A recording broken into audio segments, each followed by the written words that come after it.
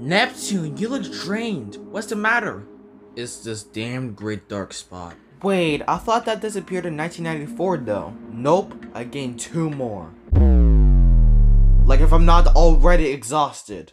My dark spots are massive storms in my atmosphere. They are not permanent and can appear or vanish unexpectedly. One recent dark spot spotted in 2018 even flipped direction.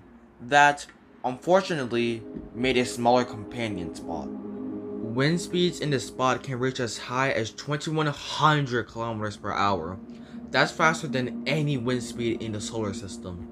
Wow, that's cool, Neptune. But don't storms drift slower on you?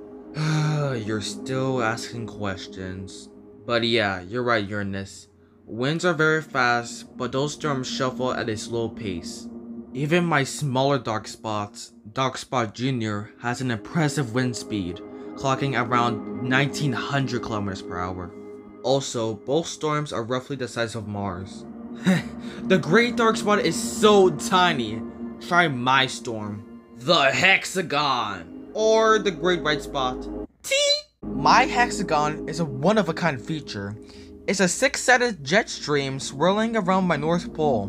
Discovered by the Voyager missions, it stretches about 32,000 kilometers across, or about 2.5 times larger than the Earth, making it one of the most fascinating phenomena in our solar system.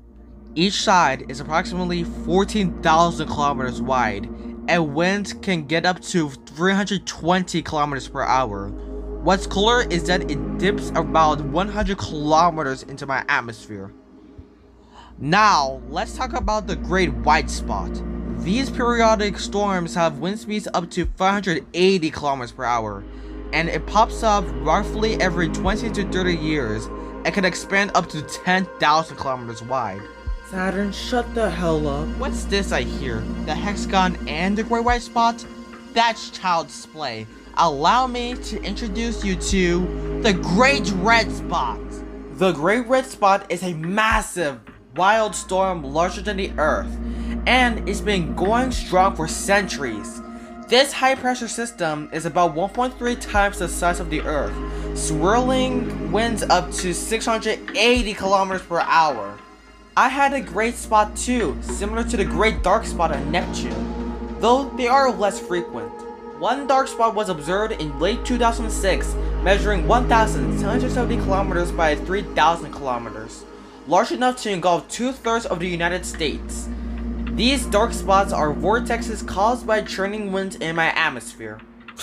My storm is the best. Come on, guys. Being the most famous doesn't mean the best, Jupiter. Uranus is right, guys. Let's just appreciate what we all have. Even I have storms like hurricanes and tornadoes that kill living things.